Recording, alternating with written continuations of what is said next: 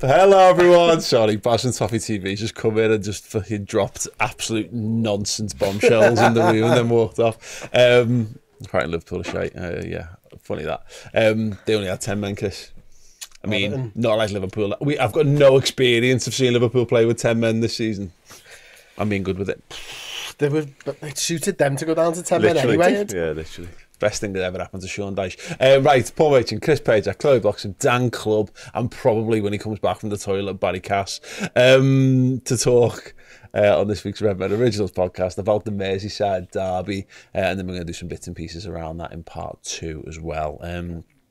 But yes, Chris, another day, another derby, another brand new way of breaking Evertonian hearts. That's what Merseyside derbies are for, right? Yeah, well, I was lucky enough to sit next to your dad during the game, and he turns around straight after the KONATE thing. I was like, they'll be talking about that for 20 years. And I was laughing my head off because I know that Baz has already written it down somewhere. In fact, someone might be getting tattooed with it in there right now. You never know. The big book of Everton injustices. VAR was absolutely fine. There was nothing wrong with VAR. The referee was awful. Excellent, strong officiating. Finally, that's not the fair. Like my brother said this to me yesterday. He's like, VAR. I'm like, actually, VAR got everything right. Yeah, they actually did in the game. The referee made a terrible decision not to send KONATE, but that's not the VAR.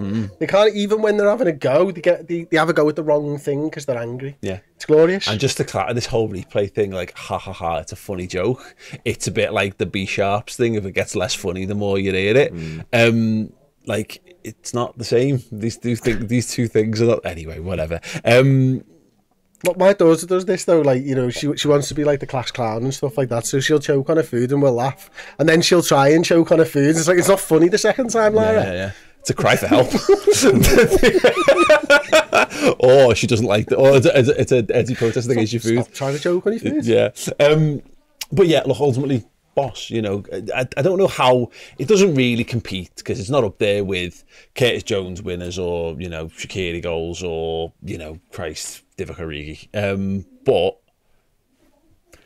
it's just lovely beating them, and we never seem to do it in a truly straightforward way. And I'll be honest, they are crying about that KONATE thing. We'll come on to that, but I like the fact that there's always a new thing that they've got to be upset about. Now Jordan Pickford talking about like the officiating, how they always get the decisions. Shut up, Jordan Pickford, you beaut. It's just I makes it more enjoyable for me. It does, and it's always going to make it more enjoyable, isn't it? Something had to make that game enjoyable, didn't it? Because it wasn't a spectacle as such, was it? It was a bit of a difficult watch. I don't think Liverpool really got out of second gear. I don't think Liverpool really needed to get out of second gear. And, you know, as you mentioned sort of a little bit earlier, Sean Dyche would probably, he could hang his hat on that sending off. It's something to go and get the team around and try and, you know, get them together to go and, you know, prove everybody wrong and all that type of stuff. But as far as the game was going, we were well the better side anyway. I thought it made it harder for us to go on and get the victory when they went down to 10 men. But ultimately we did our job. That's 4 home wins out of 4 games in the Premier League so far this season. You know, 2 goals conceded, I think it is. That's a good start to the season for us, and we're making Anfield a fortress again on the sly. Yeah. Chloe, I want to talk about your pre-match nerves. You weren't in a good place when we were driving to Anfield. Or when we were walking to Anfield. Or when we were having a drink before the game started. When you got into Anfield. At what point did those nerves... Was it us scoring the penalty? When they put Michael Keane on the pitch, I thought, absolutely. I was like, you know what, lads? 5 at the back is actually a really great decision. But when you're having to bring on Michael Keane to do that, it almost contradicts how good of a decision it is. As soon as I saw him step on the pitch, I knew he was going to do something. And he decided to play basketball in the box, gave us a penalty. And that was wonderful for me. I did, being truthful though, it was when we got the second goal when I finally didn't feel ill. Because I was like, at around 60, it wasn't nerves, it was disappointment. It was a case of, like, they've been down to 10 men here for this long. We're much better than that. Absolutely crap. Anything but 3 points is awful. And then when we went 1-0 up, it was, we've actually got something to lose here, let me worry about that as well. So the worry just changed. And they did absolutely nothing all game. And their Twitter, I'm so proud of the lads today. I don't know what you saw that made you proud, because I could not imagine having to watch them week in, week out and try and support them. They were horrific. If you ever want to know what like gaslighting is, it's Evertonians taking positives from their football matches as being told that there's some heroic purpose behind everything that they're suffering. Dan, all that has been discussed so far. It was. I mean, I'm saying to Chloe on the walk, you were saying it's cold and I'm nervous, and I said it's quite mild and it's Everton. So, yes, it was a bit more of a problem. It was harder work than I think we would have liked. I agree. I think the 10-men thing actually did play into their hands, because it meant they didn't have to try and make a game of it. Yeah. And that probably made it therefore harder for us to break it down. But I don't know about you, I never felt like we weren't going to win that game. No, not necessarily. I was a bit with Chloe in sort of the morning. You always get that sort of derby belly, because it does mean a little bit more. Albeit Everton, they're a terrible side, we're a very good side. If it was any other sort of mid to lower table Premier League team at Anfield, regardless of the kick-off time, we just expect it to be quite a straightforward win. But derby factor and the fact that they'd love nothing more than to take anything from us, does sort of add to it a little bit, and add to those pre-match nerves and anxiety and whatever. But yeah, overall it was relatively straightforward. Never really felt like we were any danger of losing the game necessarily. Obviously had the one big chance early doors with Calvert-Lewin, which he might expect to do better with. Like, that sort of, as a moment in time for Everton and Sean Dyche, they'll look back at that and go, if we just get that, because all of a sudden then they put all men behind the ball earlier than they do anyway, and you never know how the game pans out there. But my sort of overriding feeling from the entire game was that going down to 10 men was a blessing in disguise for them. Yeah. Because every time they attacked us and we nicked the ball back, we were just red arrows time at them. And it felt like a matter of time before we took the lead via a counter-attack, because it was 4-on-3 numerous times, and a couple of times we get the pass wrong or the wrong decision or the weight or whatever it may be, and there's one moment we get it right, and actually Young gets back, and to be fair, while he's still on the pitch, makes a brilliant last-ditch tackle as Anaya. So it felt like, whilst Everton felt like they could get something, there was a game on, and the minute they didn't, they just shut up shop and went, well, look, we're going to make it hard for you. And that suited them and went against us, really. The thing with that, I was watching, obviously I had a really nice vantage point up at Kenny for the game, and those counter-attacks that you're talking about, they tended to come from corners. Yeah. And I thought it was a really interesting sort of tactic from Dyche, because it kind of said to me, he threw everybody forward, and the last man was ahead of the centre circle, wasn't it? And it was inviting us to do the counter-attack, and it never changed actually when it went down to 10 men. But thinking back after the game, I was like, why did he continue to do that? And I came to the conclusion that he only thought he could score goals from set pieces. And whether it was 10 men or 11 men, he was going to throw as many bodies in the box as possible, because that was their best chance of scoring goals against us. But it was also their biggest weakness for the game. And everything else in between, I thought he defended pretty well, to be honest with you. I thought he was solid about it and stuff like that. But that Diaz chance came from one of them, didn't it? But and I don't know, I didn't watch the player ratings after the game or listen to it, but Alisson Becker made a massive difference in those situations, because he was so dominant from corners and from free kicks. And like, he had that one save from Calvert-Lewin, didn't he? But how many times did he stop a corner going into the box? And like, they were having a man on him and they were all over him and stuff. And I was like, that's why he's the best in the world, because not only can he make those saves, but he's taken all the stress out of their best situations. And I just thought that was wicked. Yeah, no, I think that's right. There was one where a flap has become a bit of a generic term for when a goalkeeper doesn't get a total punch to the halfway line on it, but he palms it away, doesn't he, at the back post. But other than that, they were doing everything in their power to upset him. There was they were putting Branthwaite on his toes. They were trying to disrupt everything he did, and he just handled it brilliantly. And this is the thing. They did nothing. And again, I'm sure when they're going through their things, they'll point to, well, we went down to 10 men and then it was difficult. And it was, but it's because their manager chose to play 5 at the back from then on. He got to half time and he took their 2 creative outlets off and put a centre back and a right back on, effectively. And again, comparing Liverpool and Everton's not right, because they're at different levels. But I just wish they were leagues apart. But I've said this before, I don't care. I'd happily be 1 place apart in the league as long as it's first to second. That doesn't bother me. But they Dyche ball came out in full flow because they didn't have any hopes of getting anything out of that football match, and his entire hopes were pinned on old school British manager, keep it tight, keep it to within a goal, and it's only one set piece away from us nicking something, a heroic point or whatever from this. So I'm glad that it totally caved, and I'm glad ultimately when they took Mykolenko off, who was having a really good game, and then ultimately we scored, you know, off the back of it. So yeah, it basically fucking serves him right for being so shit. But they did nothing all game long, and even that, like the Calvert-Lewin one, that's a chance. But I mean, I'm no expert on the XG stuff, but like headers are not, having a header from that position is not the same as having a chance at your feet from that kind of thing. It's nowhere near as big a chance. He'd have as a header expected than to it do is. better. He'd have expected to do better with that. It was the cross wasn't strong enough. It made it difficult for him. Yeah. You know, it's one of them where you can get power on a header, can't you? But where Van Dijk, I think it was Van Dijk was, it made it difficult for him to get power on it. Yeah, absolutely. And ultimately, everything they did in an attacking sense came from something we fucked up. And in that instance, it was McAllister giving the ball away, wasn't it? And putting us under pressure. Yeah, let's speak about the Ashley Young red first, Chloe. I mean, it's the first time Liverpool have had a player sent off via 2 yellow cards for 8 years. 8 years. Just to clarify, that's not made up, by the way, for anyone watching or listening or wants something to talk about with the mates who suppose of the football teams. The last player to be sent off via the medium of 2 yellow cards against Liverpool was Sadio Mane for Southampton, which I find mad for the start. Because in my memory, I think Everton get a player sent off that way every time we play them at Anfield, but apparently not. What did you make of it? Because for me, neither of those look like anything other than yellow cards.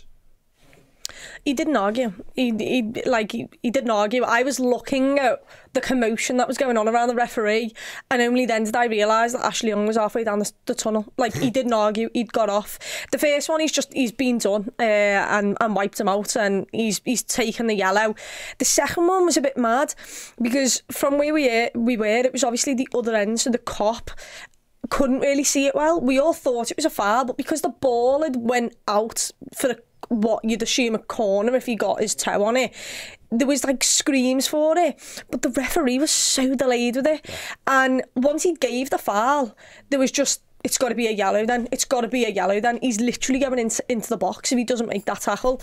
And the referee gives himself time to think about it. Eventually does give the second yellow. Ashley Young doesn't argue about any of it.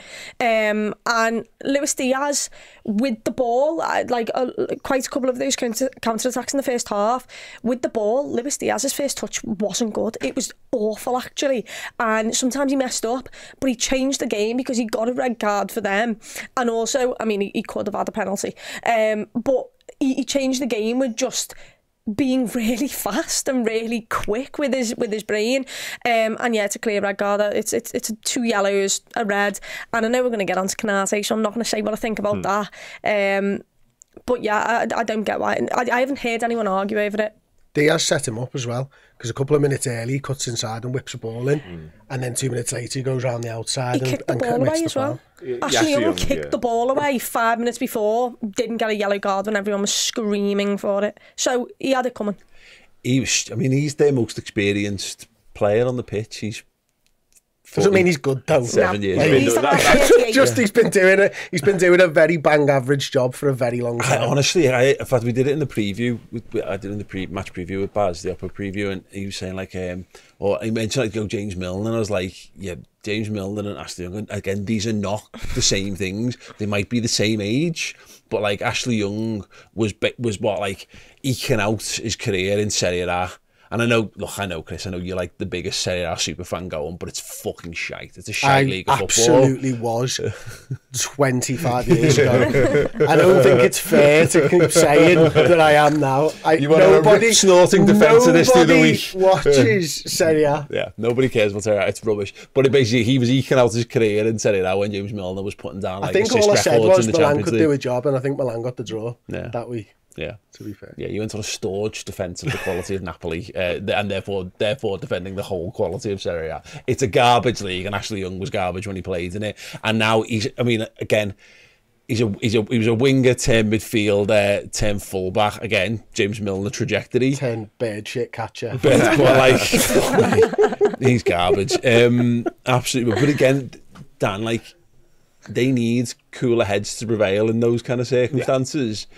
He's stupid. He gets the booking. I mean, look, I think we can blend this in with the Konate chatter thing, because I think Konates are just plain old, dead simple, run of the mill. Just stop your opponent getting away. They are cynical, but they're not dangerous. They're not violent moves. The Ashley Young first one it's similar to that, but he leaves his entire leg in. Yeah. You know what I mean? And then the second one, it's just a foul. It's basically a tackle from behind. Yeah, and where it is on the pitch obviously plays a huge part in that as well, because albeit Konate's both are yellow cards, at no point is he stopping his man getting inside the penalty area and a really dangerous situation sort of coming after it. But it was a mismatch from the word go, really, Diaz against Young. I highlighted it in our build-up show beforehand. I said that is where we should be looking to get a hell of a lot of joy, because albeit Young is all the things we've mentioned in terms of experience and stuff like that, like the pace, the difference in pace between the two, and if Diaz got the ball quickly enough and was direct enough with his running and that type of thing, he was always going to cause problems. I didn't necessarily think it'd end up in a red card, but I just knew he was going to give him nightmares all afternoon. And if they weren't quick enough in getting like to Jack Harrison or Dwight McNeil around that to make it a 2-on-1, it was always going to happen. And as we've seen, Diaz, credit to him, Chloe's right in terms of he wasn't necessarily at it, but what he did do well is he made Ashley Young make decisions, and he made bad ones, as it turned out. Because really and you're right, there's a highlight his experience and it's the cooler head type of thing, because when you have been booked so early, it's up to your manager then to take you off and go, I'm getting you at the firing line, mate, because he's 15 years younger than you, much quicker than you. That could happen again. So Dyche has kind of messed up in not taking him off straight away, because he easily could have done, especially after he kicked the ball away. But also Young knows he can't go to ground. If anything, he's got to let him go, albeit who knows, we might score. He can't do that again. The problem you've got with Everton, and it was one, again, I joked about it in the upper previews, like, who's going to be the lad who does that, who loses the head and gets sent off in this game? No, we haven't really got players like that. I was like, there's always one. It's someone who thinks they're buying into the culture of the football club by, it's a derby, so I've got to be physical. They're trying to win fans. They're trying to win the fan base over by showing how much it matters to them. But you get a bunch of players who aren't that type of player doing stupid things. Ross Barkley, Rodwell, Davies were all lads like that who were tried, I don't know, somehow I'd like someone whispering, dogs of war, it's the dogs of war, remember the dogs of war, remember, get physical, get in their face to the derby. You're not that player, mate, just calm it down, just use what you're good at instead. And him slide tackling Luis Diaz on the edge of the box, just idiotic. Let's do Konate, Chris. Before we get there though, why has no one spoke about Onana's shot trying to chip Alisson from about 40 yards out, and it doesn't even get it off the floor? We were joking. He definitely watched the Beckham doc and went, why has nobody tried this since David Beckham? And of course people have. People try it all the time. It's just really, really hard to do. So it was incredible. Ibu Konate, should he have been sent off? Yes. Yeah, probably. Nah, carry on. Why? 2 bookable offences. Yes. really easy. On a weekend where Ashley Young gets sent off for it, Kanji was it for Manchester City for almost exactly the same thing. He knew what he was doing. He tried to make it difficult for him to get past. The break was on for Everton. It was 2 yellow cards. He should have been sent off. Sound. One's gone in our favour. It's weird, isn't it, how I wonder. And the fact that Klopp just turned straight round to Matip and went, fucking get up, lads. And because that just pissed them off more. Well, Konate was just pissing himself as well, laughing 5 minutes later, like pissing himself on the bench. That would have, the blue fume would have been rife. But it was perfect. It was, the Klopp substitution really compounded the whole thing, didn't it? And it was like Dyche, that was what Dyche was hottest about. Of like, he knows he should have, that's why he's taking him off. And look, I get thought, the big book. I know. Get the big book. Get your quill. Pot of ink. Blue ink. Make it blue. Honestly, the big book of Everton Injustices. Check it out from all great blue retailers. They had a new chapter every single season. Klopp doing that did absolutely enrage them, because I think Dyche used it as almost evidence to suggest he felt he got away with one, and I think that's right. I do think they were going to make that change anyway. I'm not sure. I mean, Klopp turned round to the bench and went, wah! Like he screamed at Matip. He screamed at probably John Achterberg, whose job it is to hold the board up. Like, hurry up, you pricks, get him on. Get him off! Fair play. Look, he's got that opportunity to do that. If that was a pre-season friendly, he wouldn't have been booked, and you'd have gone, do us a favour, take him off, mate, because he should be off anyway. I contend, though, Chloe, and it's weird to say this because we've seen a lot of this idea that referees kind of like to level things up, but I do wonder if I think the referees have been told not to send as many players off, which sounds mental because 4 red cards got given out on that one day in the Premier League on Saturday. Thus proving that they can't follow rules. No, exactly. But I think he was trying. I think is the problem with the refs in this country, to be honest. I think they were trying their best to try and fly beneath the radar a bit. And I honestly wonder whether Young being sent off actually almost helped Konate in a weird way, because I don't think he wanted to preside over a football match that had 2 red cards in it somehow, because I can't see any other reason why Konate doesn't get sent off, because by the way we're interpreting all these things, not one of us looked at either of them and went, he's stopping the guy running through. It's an obvious yellow card. Maybe that's the case, but therefore they're not actually doing their job then. Your job is to just give the decisions what they should be, and Konate should have been sent off. It's that simple. Like, there's people who say the more I watch it, the more I don't think it's a foul. It's a foul. He knows what he's doing. Yeah. He knows what he's doing in that moment. And I think we've got maybe one person behind him. And to be fair, Beto doesn't really have loads of support, and maybe that helps Konate at the fact that they've got 5 men at the back. They've gone a 5-4-1 or a 5-3-2, whatever it was. And because, what was it? So they were down to 10, weren't they? Oh, yeah, so sorry. 5-3-1. Yeah. But it's just a foul. It's a yellow card. It's cynical, and I'm fine with it because for the past 3 weeks people have been telling me to just get on and that referees make mistakes. So I'm now going to give you that exact same vibe.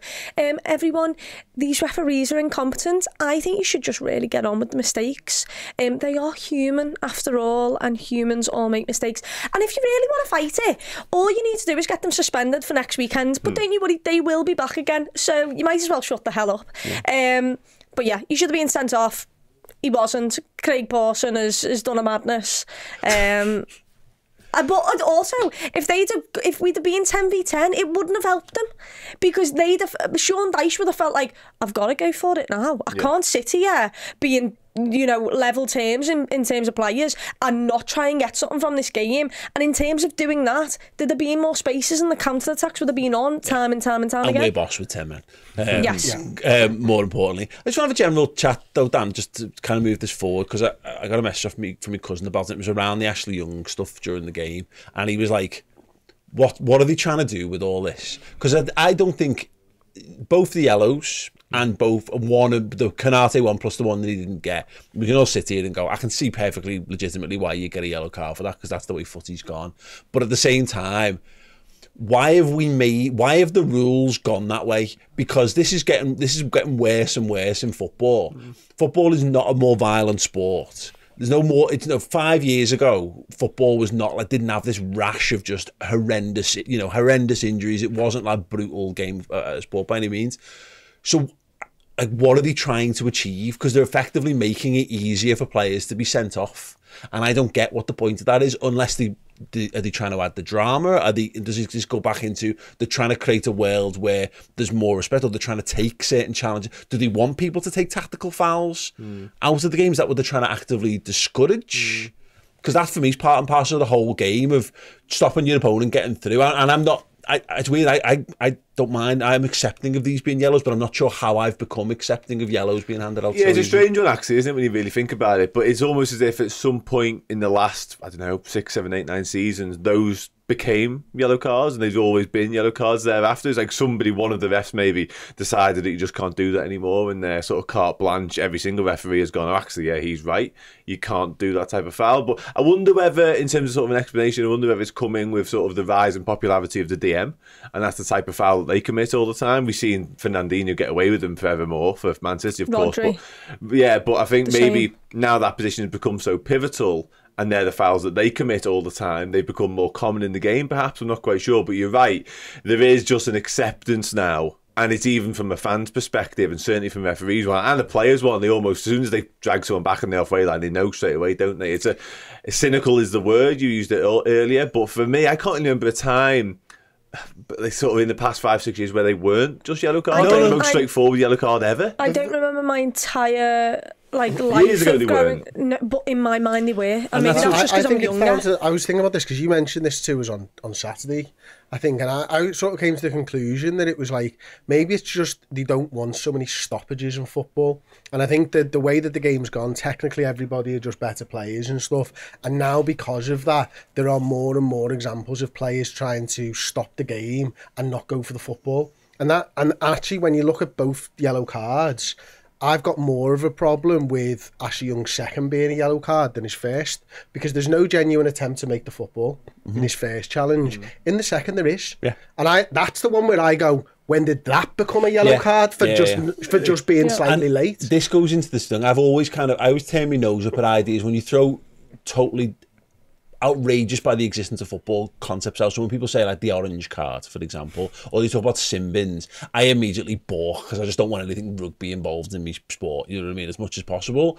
But the more and more you look at that, it's not violent conduct, really, you know what I mean? No one was injured. There was no goal scoring opportunities, clear cut, denied, you know what I mean? It wasn't sweeping someone's legs out when they're clean through. We all know those challenges we've seen. They're very few and far between is what I'm driving at. Nothing about those, like, all you're effectively doing by sending, and this is me defending the sending off of Ashley Young, by the way, is like, all you're doing by sending Ashley Young off for that is making it determining the flow of the football match and actually ruining the flow of a football match. Whereas, I don't know, I've never been keen to say, well, stick him off the pitch for 5 minutes and that's your advantage, and then he gets to come back in. But half an hour into the game is irreparably changed, probably for the worse. And again, we won this, so I shouldn't be sat here really complaining. A win's a win in a Merseyside Derby, fucking laughing. But if he's punched Luis Diaz in the head because he's lost it, send him off and don't let him come back. But those little accumulative fouls to change a game on that just seems, I don't know, it feeds into the pettiness of how games are being officiated for me, and that's just stupid. Kicking the ball away and getting sent off for kicking the ball away in a moment of just stupidity. That's not losing your head and breaking someone's leg. That's you've kicked the ball away. It's like, I don't know. It's wasted as much time as a goalkeeper wastes on a goal kick. Every goal kick. Like, it's not actually in the grand scheme of things, especially with multi-ball. Like, you kick that ball away, great, pass the other one. It doesn't really make any difference. The whole thing it just feeds back into this weird, like, school teacher trying to be really pernickety over every little thing because of what are you achieving by it? You know what I mean? You're creating a bunch of rules, and the more rules you create, the more holes there are in those rules. Now, I'm talking about potentially making more rules or changing them, but have a think about what those rules are meant to achieve. What does that really? Honestly, I do think it's the flow of the game. I think it's to take out the challenges where people aren't making an attempt at the ball, and I've got no problem with that. I think if you aren't making an attempt at the ball, it is a kind of cheating. Because you just know you're too late, so you're doing whatever you can. And that's why I've got more of a drastically with the yellow card for the second one, because that is a yellow card. Should it be? I don't know. Well, I think that's a good point, because you're right. They're the ones that have drastically changed. Is if you're making a legitimate attempt to play the ball and you miss, is that an instant yellow card? The ball if Diaz didn't put his foot there last minute.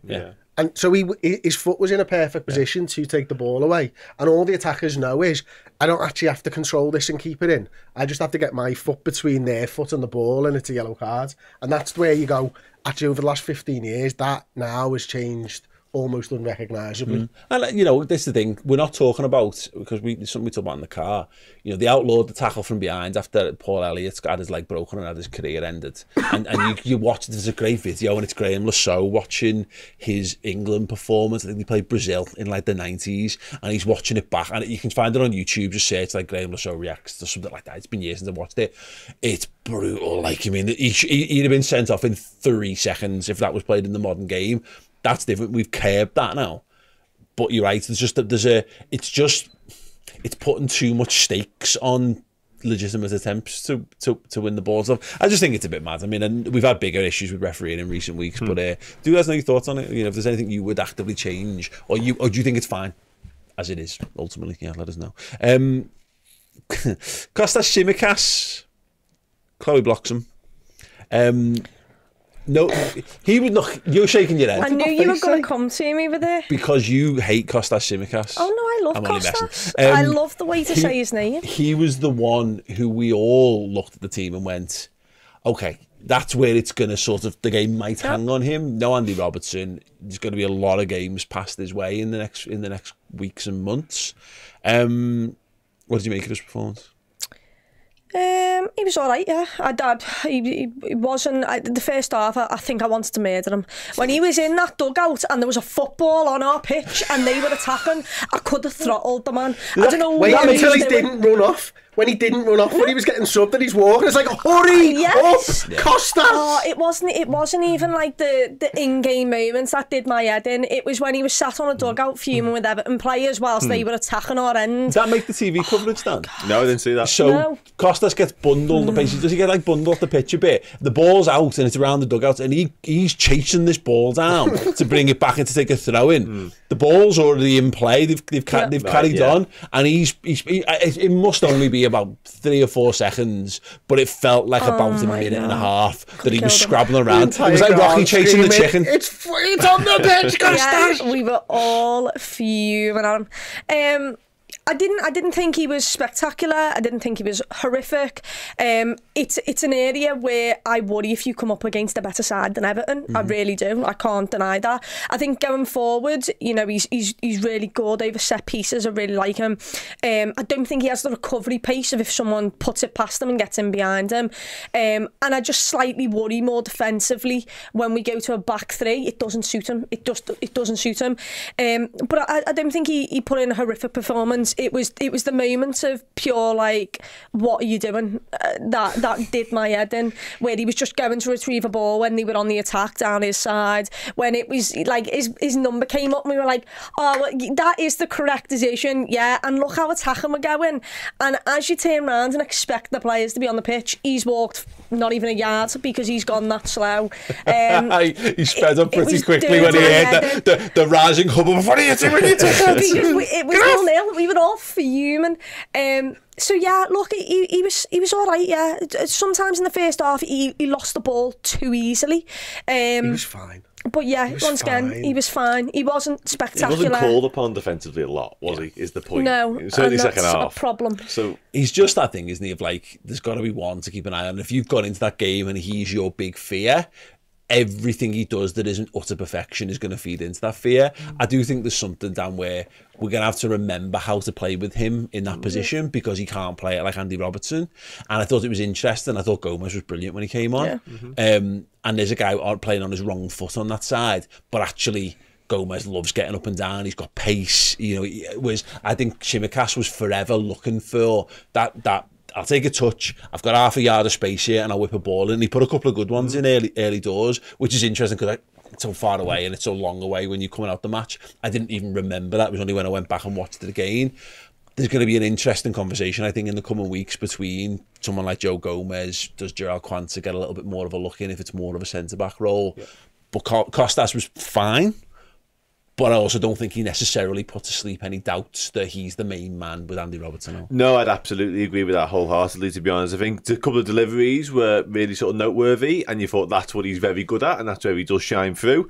But I agree. I think Joe Gomez's little cameo at it, for me, has only sort of further instilled the belief that Gomez could do it. And obviously Jurgen Klopp was at pains to say in the press conference, it's not just Tsimikas, it's Gomez. You mentioned Luke Chambers as well, who interestingly played for the 21s against Benfica yesterday, and he'd been out injured before that. So perhaps we'll see a bit of him in the Toulouse game or the Bournemouth game thereafter. But yeah, I thought it was fascinating that Klopp mentioned these other lads and then went to Gomez so soon in the game. I would not be shocked in the slightest if Joe Gomez got a decent run at left back, because Tsimikas is fine. But you mentioned there, how do you play with Tsimikas? It is different to Robertson. Is it an easier transition to go to someone like Gomez? Potentially, certainly if you are going to go to a back three at times like we do, wouldn't shock me in the slightest if Gomez got a run. It was interesting that he also referenced that Jared Brandthwaite is a left-footed centre-half as well. Like, it was a very, very specific piece of knowledge. He was brilliant, by the way. And I actually think Tarkowski was really good for them as well. You say he was brilliant. There was a moment where the ball's coming out of the air and he goes to kick it in that second half and he just misses the ball completely, and the entirety of the stadium absolutely took the piss out of him. He was solid. He was good aside from that. Yeah, I'll give him that. But that was hysterical. Klopp didn't fuck around with the subs, did he, Chris? You know, I think there was a real sense, again, it's Everton. It's Everton. That probably should be enough, but it's 10-man Everton. We're at home. Liverpool need these 3 points. They shouldn't be in question. I mean, we effectively went to 2 at the back with the substitutions that we made for a bit. Because I mean, the lad next week, you figure that out. It's like, is it a back 3? Yes, it's a back 3, but it's Trent in it, so it's not a back 3. But the bad thing is, Diaz just knew what he was doing straight away. Like, I don't know whether there was a mention of that at half time or something, that was going to come in, because as soon as he lined up, he was there, and I was like, okay, Diaz knows, but he's the other side of the pitch. How does he know that that's coming? Like, but he was brilliant, and that actually freed him up. It gave him more time and more space on the ball, and it was kind of inevitable then that he was going to be the one to make something happen, because he didn't have to worry about being a defender and sort of playing that sort of left back stroke left wing back role that he was in, but he was able to get into the penalty area. And again, you know, he could have had a penalty maybe before we get the penalty. I mean, he was just class in that role, to be honest with you, and the extra bodies up front just scared the shit out of Everton. Like, you know, Núñez being up there and having to give them something. Jota was playing brilliantly, slaloming when he had the ball. He was just causing an absolute nightmare for them. Joe Gomez running from deep, obviously a little bit later on, does himself in a 6-1-9 without a ring, which was impressive when he took the shot on. Like, it was some shot, but the way he fucking spun round afterwards, he nearly took off like a helicopter. He was just absolutely brilliant. And so, yeah, I mean, he changed the game. He knew exactly what he was doing. And I think at times we've seen Jürgen, especially like when we were, was it Man United when we got, they got a man sent off against us, or was it Everton one of those years when we lost by a point and he didn't capitalise on those? I think it was Everton. It was Everton. No, I don't know. I can't remember now. I'm sure there was a game where... Well, we played. It was United with injuries. Off a bench. Oh, it was injuries. United with injuries, wasn't it? That was it. Yeah. Was And he that didn't Lallana? capitalise. We drew both of them that year. And he didn't capitalise. He was dead conservative in the way that he approached his substitutions and stuff when they were there for the taking. This time he's like, I'm not making those mistakes again. I'm going to go out there and we're going to put everything. Certainly not at Anfield, and certainly not Everton, and certainly not with 10 men. No, I loved it, and it was telling as well. Speaks to the maturity, Dan, of what he's doing. When we get the goal, he changes it back. That's when Gomez comes on, and we actually go back to more of a back four. He's like, great, we've we've pressed all out attack, and then we've got the goal. Okay, the penalty, fine. We can just go back to how we go back to managing this game. Let them come out at us, and you know, it was actually perfect management for that second. It was absolutely spot on. Yeah, it was. He's nailed it there. And one of the biggest criticisms during Klopp's time, if there are any to be made of his brilliant tenure, are his substitutions and that game management side of things. I don't think he's always got it spot on, but this time he absolutely did. And it was probably a sense of, as you alluded to there, that Everton would have to sort of show at least a little bit of a hand. They haven't done for half an hour because they knew it was sort of all hands on deck. Let's try and keep them out as much as possible. But when you go 1-0 down anyway, there's no point just seeing out the game as 1-0, because what do you achieve from that? You keep the goal difference down potentially, but that's it. So we're always going to have to try something. So he probably felt like Everton could win a couple of corners, a couple of sort of set pieces, like Chris said before. And it's at that point we'll hit them anyway. We'll strike regardless of what formation we're playing. If we can go to being more sensible and not have two at the back now, and we can just play our normal footy, and we're likely to score again, of course, as it pans out. That's what we go and do, because the attacking players that we had on and the decisiveness in which we were able to get out from the back was their old game, really. Like that sort of counter-attacking, that up until the sort of final third and that final pass, we were really clinical with that sort of stuff. And obviously the pace and the added quality that we've got was always going to shine through. And for the second goal, obviously it's McAllister that gets it down, isn't it? He's got that awareness and that presence of mind, because how many people have just wellied that to the halfway line like minutes to go and gone, let's just get it away from our goal? But he was really calm at the moment. Yeah, no, brilliant stuff. Bit more on Diaz then, Chloe. Pen shouts. I got back in and I put the TNT coverage of it, and Ali McCoist and Rio Ferdinand were incredibly dismissive of that Luis Diaz being fouled in the box pen shout. I think we talked about it outside the ground of like, it's hard to tell because you're in the moment and it looks like it looked nailed on. Everything's a pen when you're in the ground. Yeah, of course, absolutely everything is a pen. The more I watch that back, I can't see how it's not. I mean, the commentators were going, that's a dive, you know, and I know that there's a degree at the end where Diaz lets out a bit of a shout and he does maybe arches the back a little bit, but Patterson, he cuts him back inside, he slides and his knee takes his standing foot away. I don't know, it was just a pen, and I don't know whether that then leads to us them being a little bit more lenient. I don't know what the handballer follows, but I thought that was the clearest one, to be perfectly honest. Inside the ground, I thought it was a pen because it was literally right in front of me, and from where we were, you could see that Patterson gets nowhere near the ball, and he does make contact with Luis Diaz. And I think I asked you, I was like, what happened there with that penalty? Because from where we were, it looks like he's made no contact with the ball whatsoever, and just the man. And because in time, it looks faster than probably what he does actually hit Diaz with. Everyone inside that ground thought, how is that not a pen? He's made contact. And to be honest, I haven't watched it back too many times. I saw your video of it. And even then, he gets nowhere near the ball. He just gets the man. But I let it go because we did get a pen, rightfully so, the second time round, and maybe if we wouldn't have, I'd have been looking at that one over and over and over again. But it was one of them where I don't think there's not enough contact to completely wipe Luis Diaz out, but also the player hasn't made contact with the ball at all. He has made contact with the man. So I'm in the middle of both. I don't think there's enough contact for it to be a nailed on pen, but also this player's nowhere near the ball and has actually made contact with the man instead. Yeah, I don't know. Adam, have we got the NDI turned on? Can we just put the clip up? So yeah, this was from the footage I got, and it's easy, but it's easy to see on the close up, but it's the left knee and the ankle of Diaz. It's just I don't know.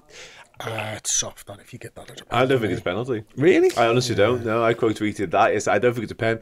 I think when VAR first came in, it was first introduced, they were giving penalties for stuff like that week in, week out. Yeah. And like any contact in the box, if you don't get the ball, penalty. I don't think it is. I don't think there's enough in it. I really don't. I think if he completely wipes him out, like full pace wiped out, then yeah. But you've got to go to ground at some point. You're gonna touch the opposing player. Let that be for me. Like, it's a contact sport still, like the oldest phrase, but you're gonna be contacting the box. Not everything has to be a penalty. I actually don't think, even at the time, I didn't think it was. I don't think he's dived.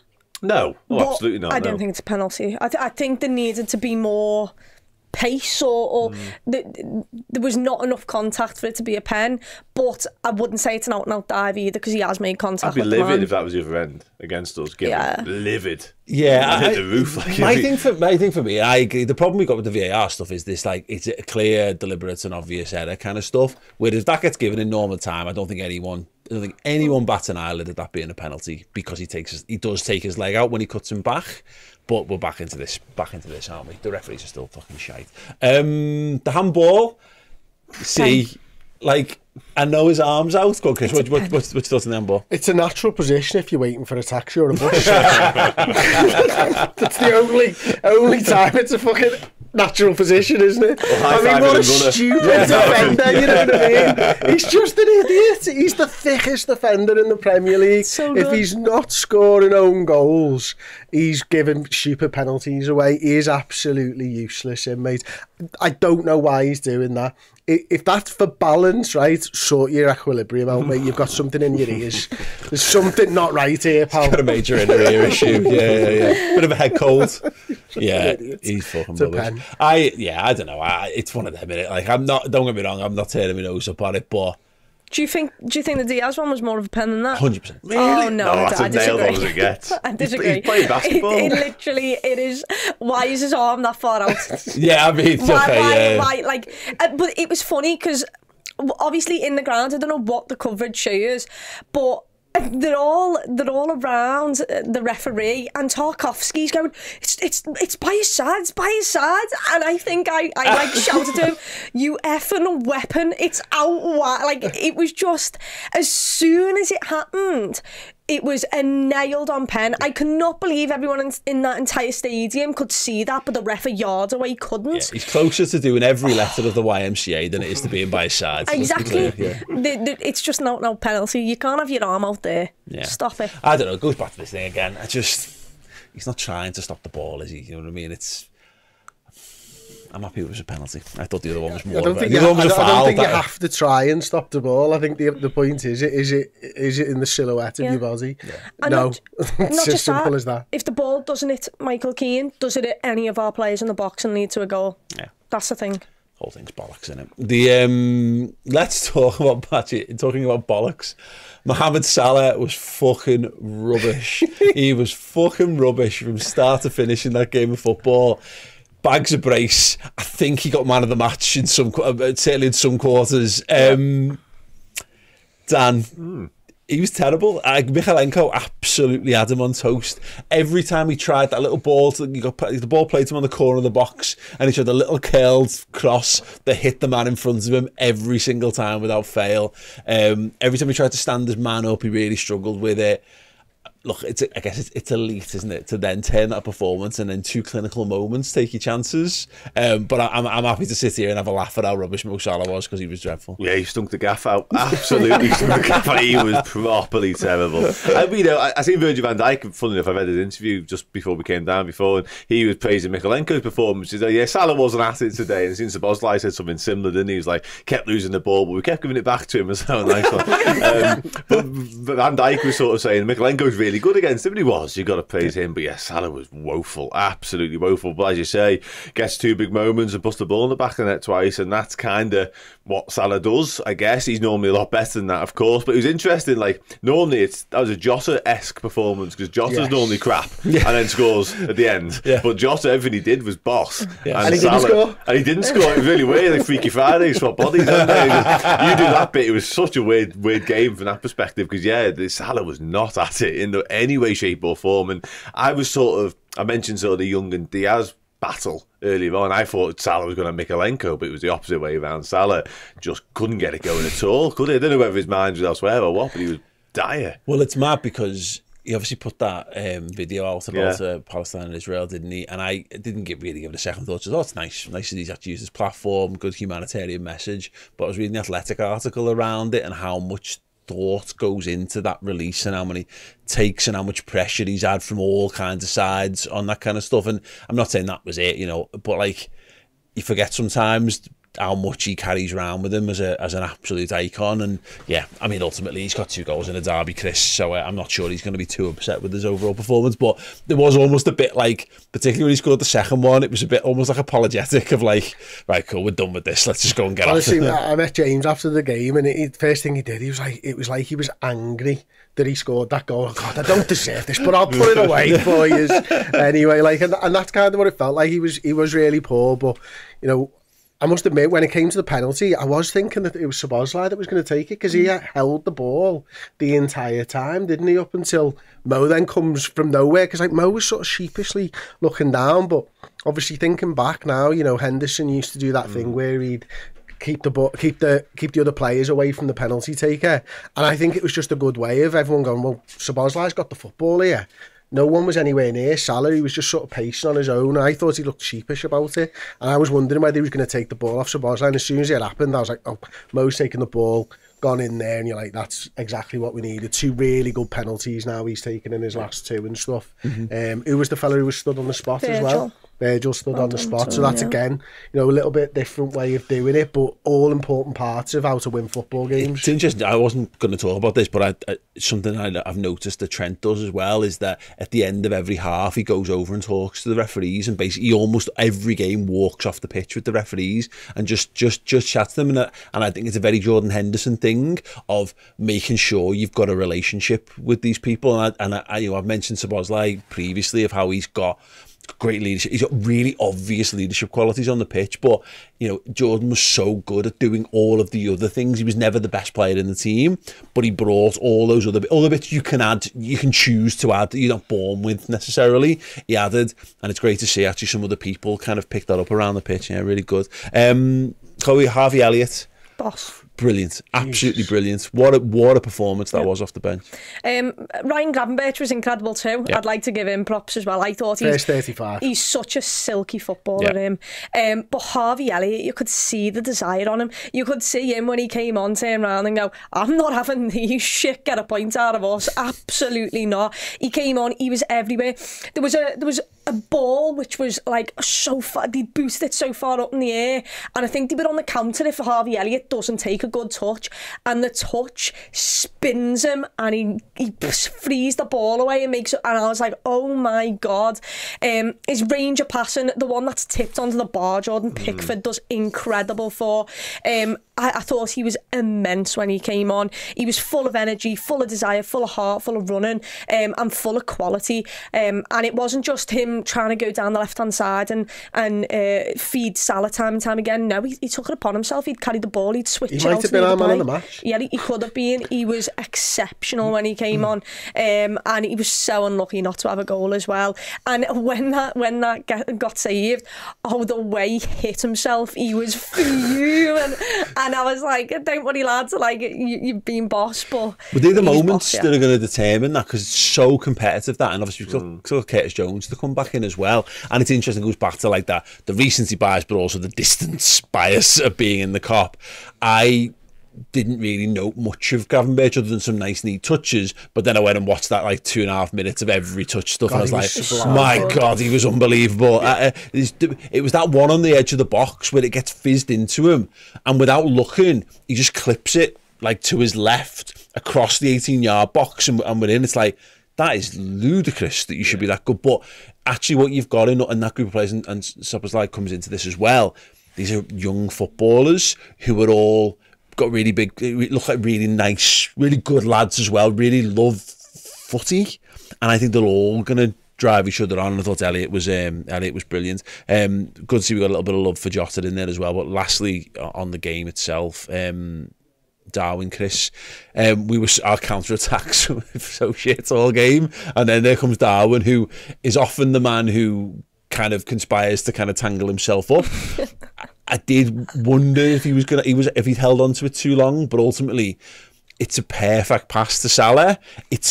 He puts it on the plate for him, and that's how the game ultimately gets sewn up, is because of Darwin Núñez's composure. Yeah, and you can see in the celebration from Salah, he's just pointing at him, so he knows exactly who it was. But a little shout out for Szoboszlai actually in the build up to that goal, which I don't think anybody's talking about. He's catching up with the two of them, and he's about to get in the way of the pass and just stops.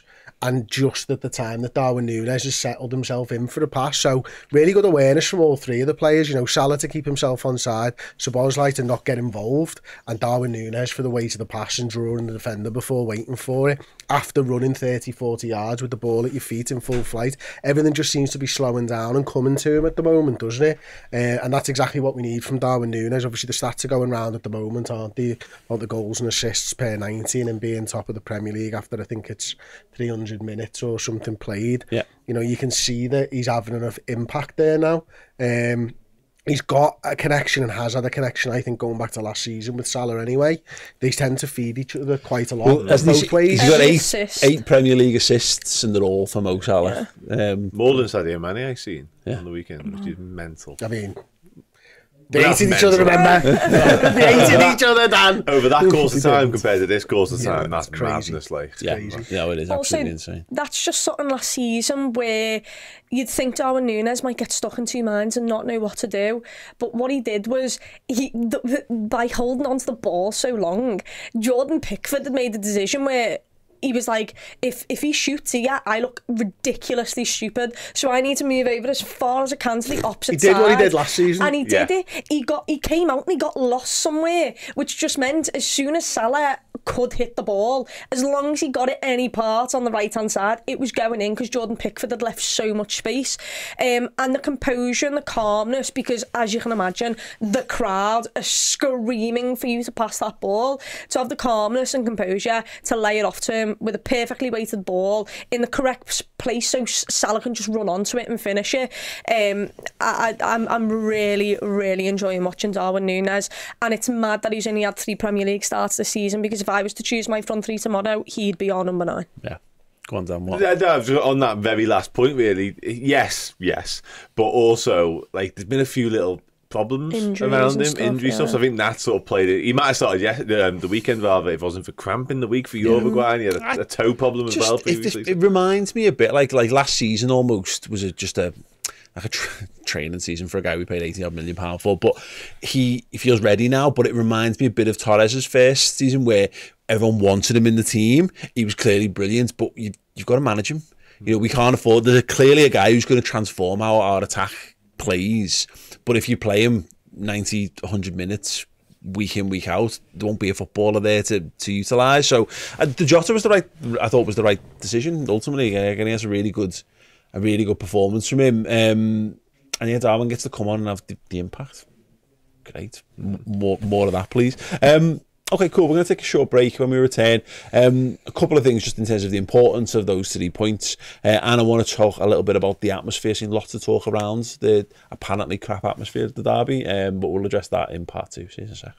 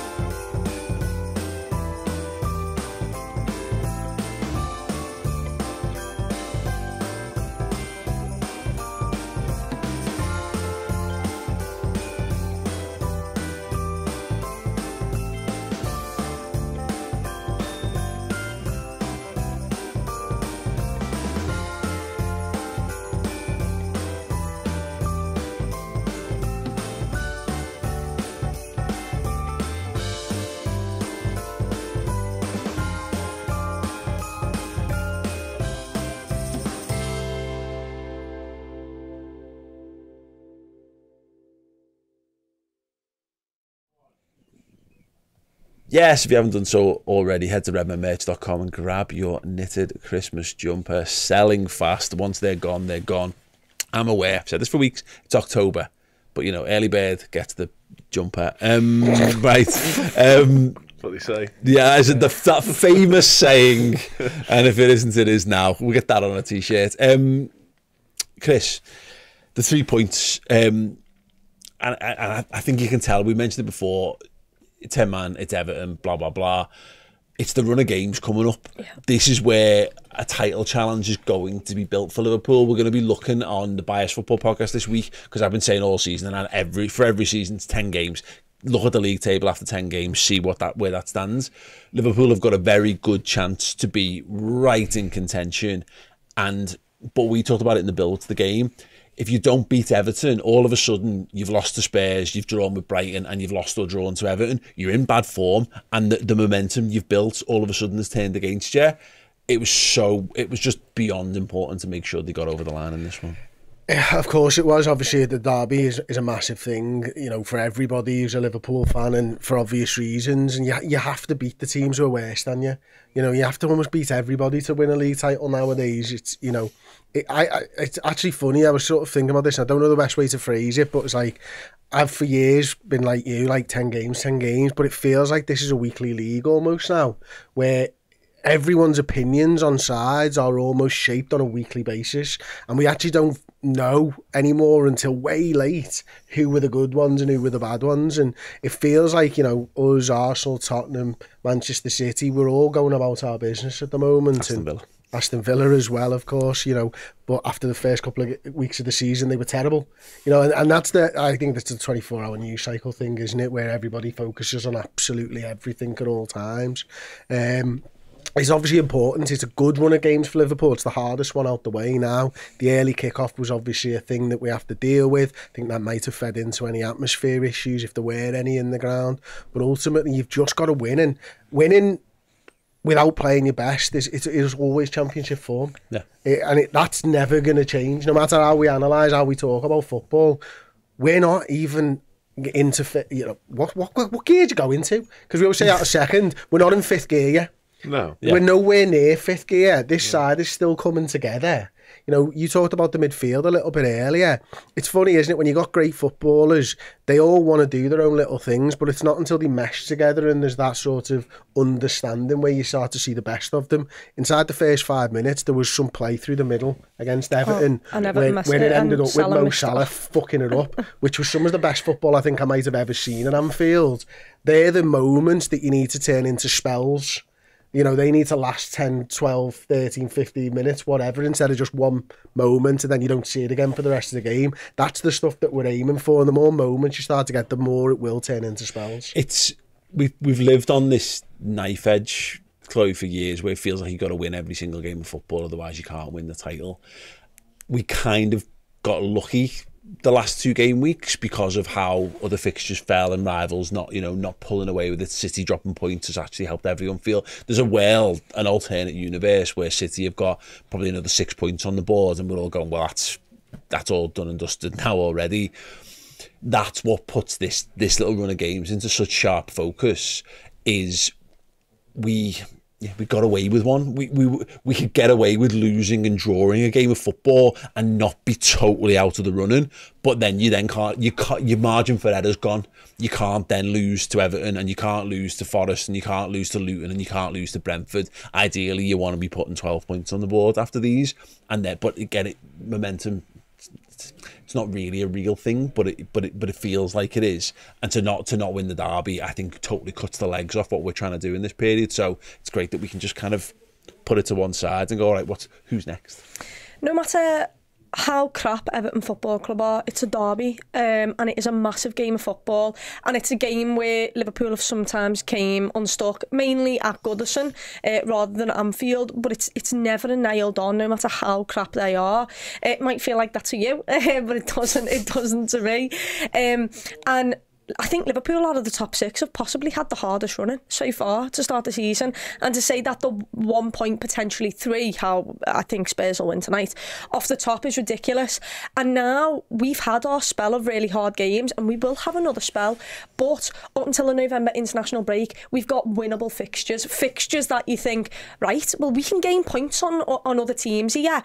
And by the time our hard fixtures come around again, because I think we've got Arsenal, Newcastle and Manchester United all in December, all around Christmas, that is vile. By the time those games come around, Robbo as well, and no Robbo. By the time those games come around, hopefully the results and the performances that you put in against the sides that should be winnable have helped you either create a little barrier, so if you do fall, you've got a cushion to fall on, or those games mean even more, and when you get big points out of them, it causes worry in the rest. And what we've got to realise is we've got another international break, and after that international break, it's straight into City, and it's City away. You need to use every ounce of positivity and bounce to get into that game. You need to scare them. You need that game to count for something. And you need to put yourself in that position, and to do that you need to win these games. And I think it would have been a lot harder, because Everton is a team Liverpool should be beaten based on the fact of what they've got on their starting 11 and what they can do.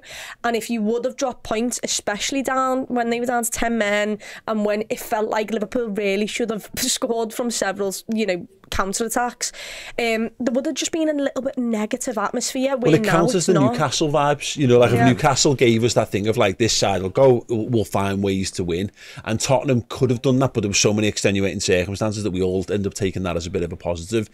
Don't fucking lose. I mean, it was like Klopp, I thought he was really interesting down his pre-match press conference. He was like, I don't care about the record that we've got. I don't want you to talk about it. Let's not talk about it, because it's no need to add extra pressure to all this. No. But the thing, Chloe's point's right. That's what the aim is. We got to go to the Etihad after the next international break, and your worst case scenario is it's not a title decider. And what I mean is we've had them so early in seasons, and whoever's won that has pretty much gone on and won the title. Certainly the year we won it, it really felt like, and it was too early to say it at the time, but it was we put a real gap at that game. We'd managed our season up to that point. We were talking about the Aston Villa game of not playing Fabinho and Villa, so he wasn't suspended for Man City, and we beat them. And there's sliding doors where there's a swing there, and it ends up in Liverpool's favour. Our worst case scenario is if we lose at the Etihad, which is very possible. The worst case is that it's 4 points. Exactly. It's 4 points, which is recoverable. Yeah, 100% it is, yeah. And I think sort of on the back of Saturday, winning the derby, that does set us off on this run now. Fixtures that do look favourable. But not for me, like, regardless of who we were playing, I always look at us as being capable of putting a run together that's just perfect. And I think looking at what's to come now, I see no reason why we can't do that again. And we can go into that Man City game with it not being so much pressure on it. Like, obviously you want to go there, and if you can go there and go in with the sort of the mantra, if we're ahead of City by that point, which I kind of expect us to be, looking at the fixtures, I really do, because they've obviously got the Manchester Derby coming up next and stuff like that. So I guaranteed think 3 points then. Yeah, well, yeah. I think there's no reason why we can't go into that ahead of them at worst. Where Tottenham and Arsenal are at that point, who knows really? But yeah, I think we can, and I think we will, to be honest with you. I don't see anything stopping us in terms of what's to come, in terms of the fixtures. So, but you're right, if we go there and it's not sort of the be-all and end-all of if you get beat, that's you done and dusted, then that's just a huge relief, because going there is so important for titles. And if we can go there and just get a draw and quite happy with a draw, that's sound by me. Absolutely. Also, Arsenal's point against Chelsea makes ours look really good as well. So hopefully when City have to go there, they come a little bit unstuck. Well, them getting better might help us, because they might take points off people like Arsenal. We were saying this, we're going to do a little bit on the Newcastle and Tonali stuff in the biased as well, but yeah, there's just something to, sometimes things are worse for you because it makes it easier for opponents, and other times it can work the other way around. They all have Aston Villa as well, where we've played them. Yeah, absolutely. I want to talk about the atmosphere then, because honestly, I didn't give it a second thought after the game. I didn't think the atmosphere, I had no particular standout thoughts. I didn't walk away from the derby thinking that's the best Merseyside derby I've ever experienced. Far from it. I didn't think that was in my top 10 or anything. You know, I just hadn't given it a thought at all.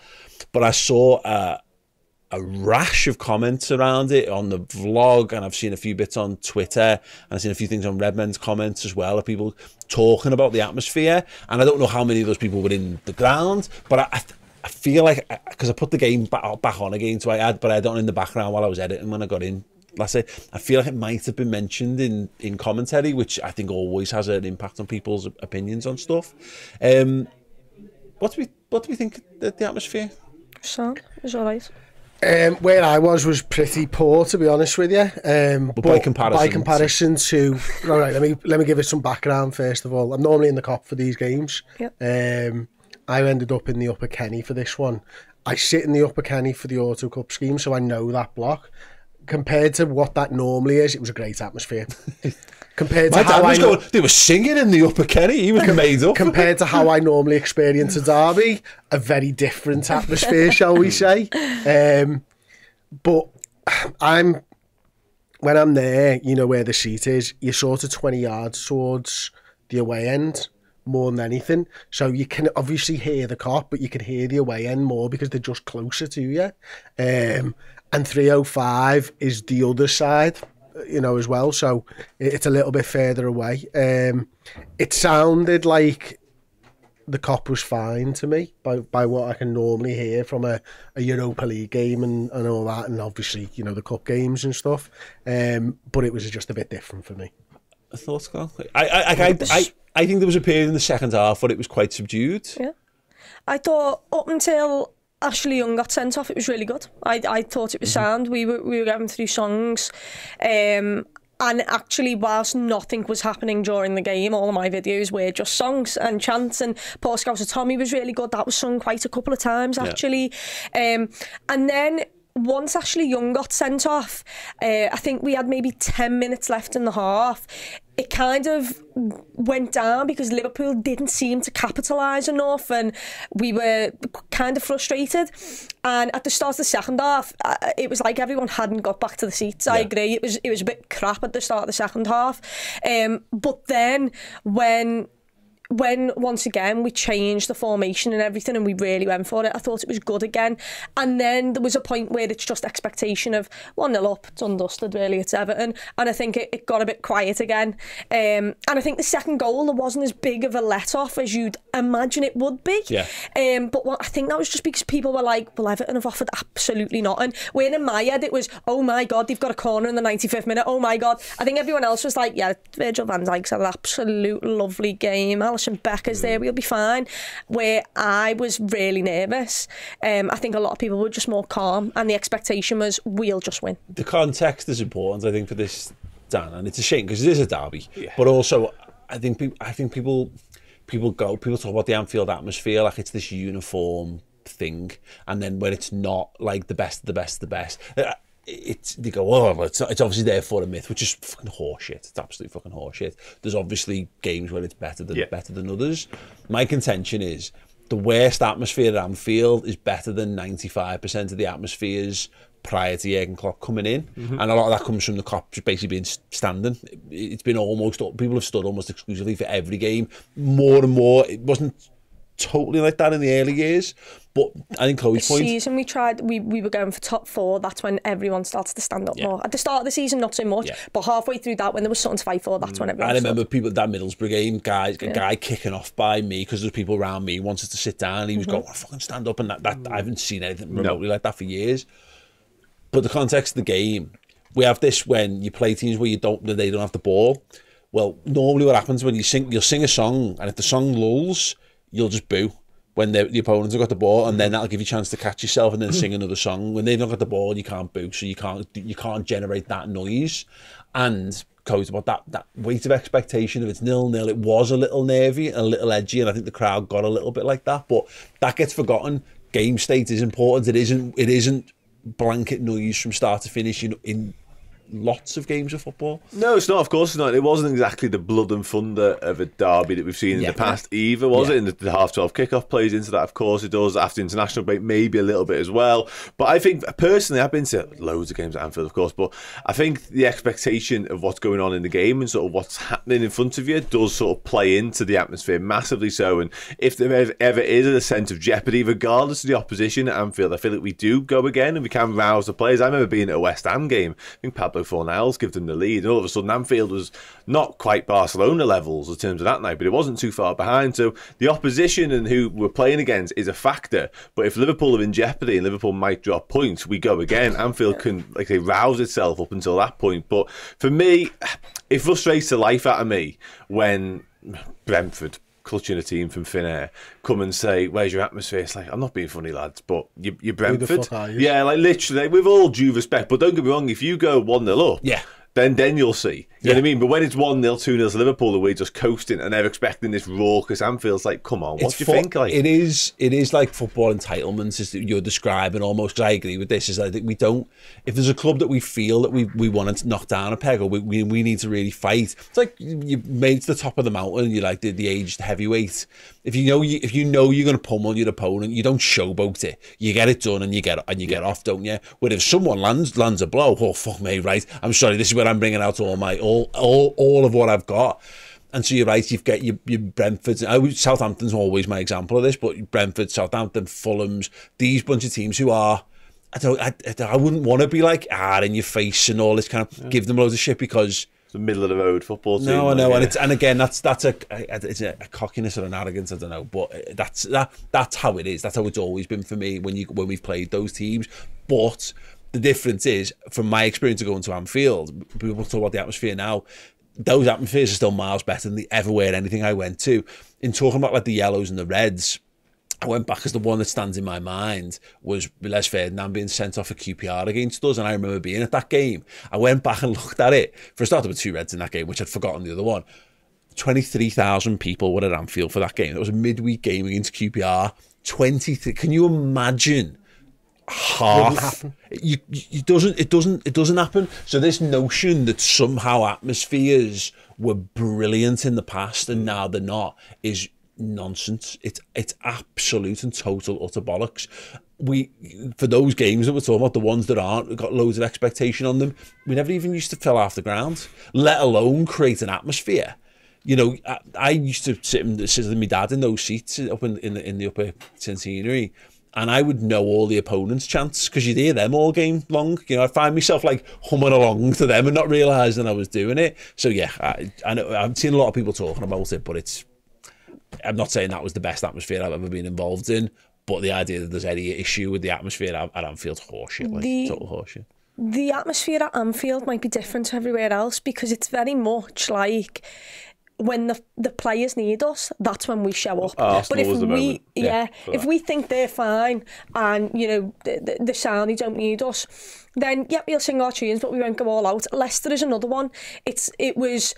They literally, their fans gave us something to get angry at, and they gave us something, and when you give Anfield something and you piss them off, we will wake up and we will, and I don't care what you say. James Maddison turned around and said Anfield's the best atmosphere I've ever played in. Everybody does. They always do. Everybody does. Exactly. There's no way these footballers who play all around the world in all different stadiums with all sets of fans, including international fans, where fans of Chelsea and fans of Arsenal all still go, like, enjoy England. Like, there's no way that these footballers are saying, "Oh my God, Anfield, it's like the atmosphere." You don't say it for no reason. Every great player of the last 20 years, every great manager of the last 20 years all talk about it, and there's a lot of times in that period where Liverpool weren't great either, to be honest. But you're right, it's one of those, I've seen someone saying, like, you know, there's fans of lower league teams and they have consistently great atmospheres, and they do, but they've got a smaller fan base and a more dedicated fan base in that. If Anfield was a quarter of the size and it was filled only with still an outnumbering force of absolute diehards, the diehard of Liverpool fans, it would be that. And I agree, there's a dilution the bigger the ground gets. When it's at its best, it can be better than it's ever been, because if you can get 63,000 people or 61,000 people when it's finally done singing from the same hymn sheet, then that's going to be absolutely something else. But yeah, the other thing is, we're in that weird part of the season, aren't we? Obviously, the expectation, everything that you've spoken about there was, I think, absolutely spot on, to be honest. But we're in that sort of crossover period with the team whereby we haven't got a Bobby Firmino song that we can sing anymore. There's no Sadio Mane song. Yeah. You know, Jurgen's asked us to stop singing "I Feel Fine" until after the game or the very end of the game. The Jota one's the only one that's sort of relevant at the moment, that gets the ground going. And Ale, Ale, Ale, I don't know about yous, I've always felt a bit weird singing it and not on European nights. Never used to at the beginning, but there was a turning point, I don't know when it became a European chant for me. And so I think we're waiting for that big sobber slide chance or a moment from one of these players for us to be able to find this season's groove in terms of the songbook. That's right. Liverpool have got a huge songbook of songs, but you're right. When they go back to the base level ones, which is Fields of Anfield Road and Poor Scouts and Tommy, and the countless variations on chanting Liverpool, they're fine. They're all there. Everyone knows them, but they're not the ones. I mean, Fields of Anfield Road can be massive when it wants to be, and obviously LA's got its place, but you're dead right.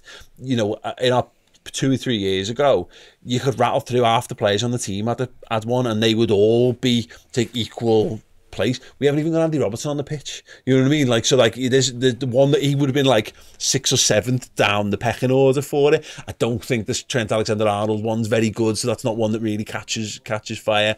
Van Dijk's a centre half. When their team does nothing, you're not singing your song about your centre back, are you? And you're right. So this is our, like, the transition period out where Szoboszlai's going to get one at some point. You know, Nunes has got a chance. He'll get a chance. He'll get a proper song at some point, and then we'll have tons. I think that's a really good point. The thing is also we're in that position where we don't, like, I think we're all hoping to be in a title race, but you can't say that you're in it. Yeah. And once it actually comes down to every single point matters, because you know you're in that title race. At some point around Christmas, it'll switch if Liverpool are still up with Manchester City, and it'll be, lads, we've got to make this a cacophony of noise. You've got to make it a fortress. You can't, no matter if it's Brentford, if it's Fulham, if it's City, if it's United, every single game, the lads are going to need us, and at 0-0 we're going to scream and we're going to sing and we're going to chant, and it's all because there's something to lose, there's something on the line there.